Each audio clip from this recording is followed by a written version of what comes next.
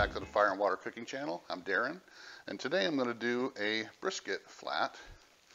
And what I'm going to do actually, so I'm going to trim this brisket up, and what I'm going to do is take some of the fat in the point section, and I'm going to make smoked sausage with it. So that leaves me with this big old flat here that I'm going to take, and I'm actually going to cook sous vide, and I'm going to cook it at a lower temperature so I can get it around medium. So when we throw this on the smoker in a couple days, we're just going to put it on there to get some smoke and some bark to it. But the meat's not going to be well done. I don't have to get it up to 200 degrees or anything like you would normally do on a smoker. So I want that meat to be right around the medium doneness, so that it's good, got some good color to it still. So we're going to do that. But first I got to go ahead and trim this up, and I'm not going to bore you with that. But like I said, I'm going to just do the flat section here, and we're going to put that out there in the sous vide bath for 58 hours at 134. And that should break down the meat enough to make it nice and tender. So when I put it on the smoker, all I really need to do is put it on there for an hour and a half or so to 2 hours to get it a nice smoke to it in the bark. So, all right, guys, I'll see you back when I get this all trimmed up. I just wanted to show you here. I went ahead and separated most of the point from the flat. I kept a little bit, this is the flat section here, and I kept a little bit of the point on just to add some fattiness and richness to the brisket so when we're done. So it's just a small part. I'm going to keep some of this fat on here. I trimmed most of the fat off. So this is what we're going to throw in the vacuum bag to sous vide. This is what I'm cutting up. I saved some of the fat and the point here. I'm cutting it up into cubes, smaller, real small cubes, because we're going to make this into sausage later today, and you'll see that video probably in a week and a half or so. But I'm going to go ahead and cut this up into smaller little chunks like this, and then we're going to grind this up and make smoked sausage with it later today. So just wanted to show you that, guys. I'll be back in a few. I'm going to go ahead and season up this brisket now. I think I can put it in just a regular freezer bag or vacuum sealer bag today, because it's just a small flat. The brisket itself was only like a 10-pound brisket, so that's why this is such a small flat. And I'm going to use Runnin' Wild's Premium Gourmet Beef Rub. I haven't used this before, but Runnin' Wild sent me some of this to try. And there'll be a link down below for Runnin' Wild, of course, and if you order anything from them and you use the code Fire and Water, you get 15% off. But I've never used their Premium Beef Rub before, but I'm going to go ahead and try that on this. Hey, see, and I haven't used this before. Just goes to prove it. So I'm going to use it on this brisket, and I'm just going to put a nice even coat on both sides, and then we're going to throw it in the vacuum bag. I don't use binder like I've told you before. Moisture that's already on the meat is fine for rub to stick. I've never had rub fall off of a piece of meat before. If anything, I would just wash the meat off and use the water that way. But I don't use mustard or oil or anything to make the rub stick, because it does stay on there pretty good. So just go ahead and get a nice liberal coat on both sides.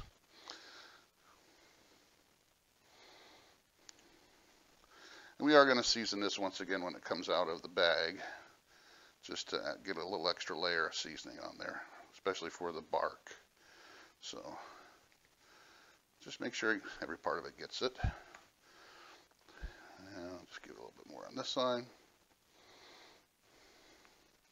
That's it. And I'm going to go ahead and get this in the vacuum sealer bag, and we'll throw it in the sous vide. Just wanted to show you guys, I was able to fit it into just a regular size vacuum bag, because it is such a smaller piece of flat. So it's in there, all vacuum. Remember, always double seal when you're going to cook for a really long time. I know that, sometimes it seems like a waste, but I've always learned, I've learned a couple times that you need to double seal, especially when you got a bigger piece of meat or you're going for a really long time. Only takes a couple extra seconds, but peace of mind is better. So, all right, I'm going to throw this in the sous vide, guys. The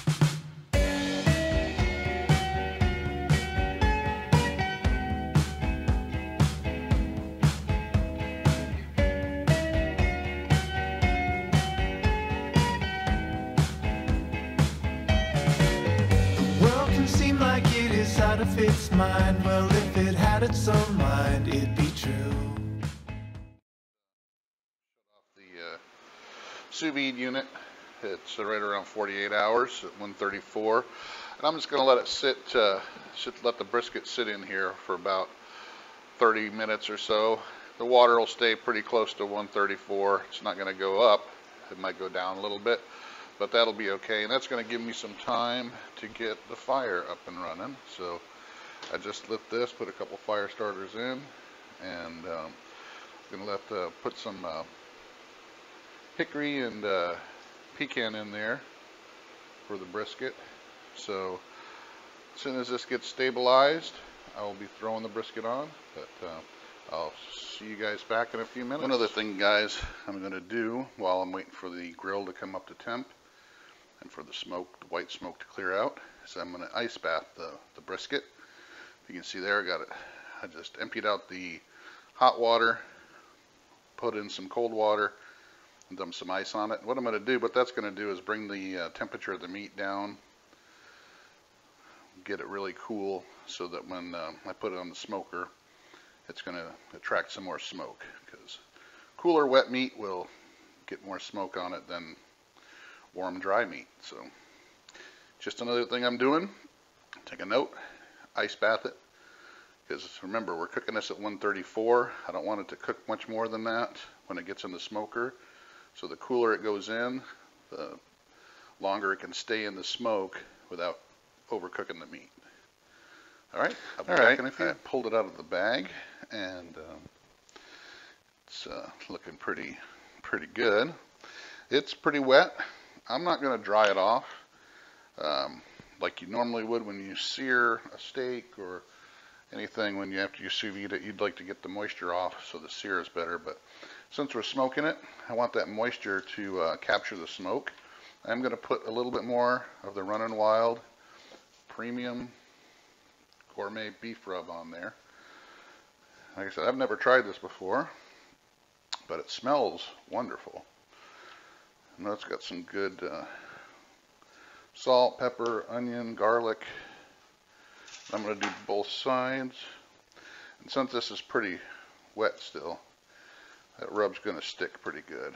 So, not doing a ton, just enough to make up for some that got lost in the liquid.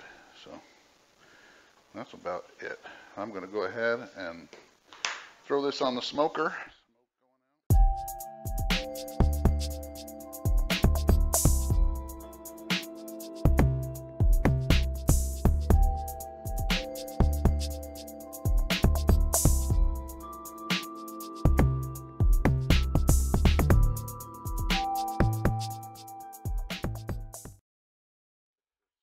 Brisket off the smoker.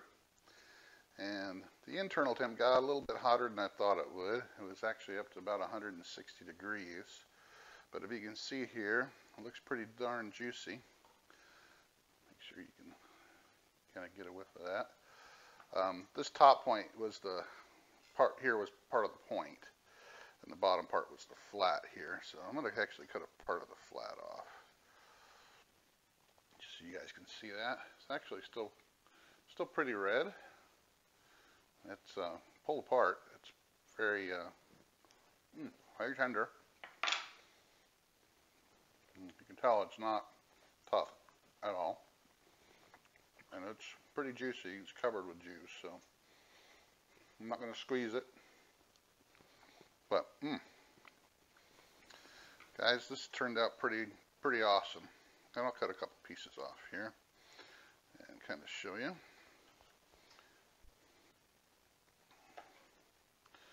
You just see right there just how tender it is, and it's still kind of pink on the inside. It's not that ugly gray that you would normally see if you cooked it over 200. You can see it pulls apart real easy. Like I said, that's the flat part, so still pretty juicy, very tender, and that's at 134 for 48 hours, and then 2.5 hours on the grill at 250. So, all right, guys, I'm going to cut this up for dinner. Thanks for joining me. Follow us on Facebook, follow us on Instagram. Make sure you like, subscribe, hit the bell for notifications, and follow us on the next video. See you later. Thanks. Bye.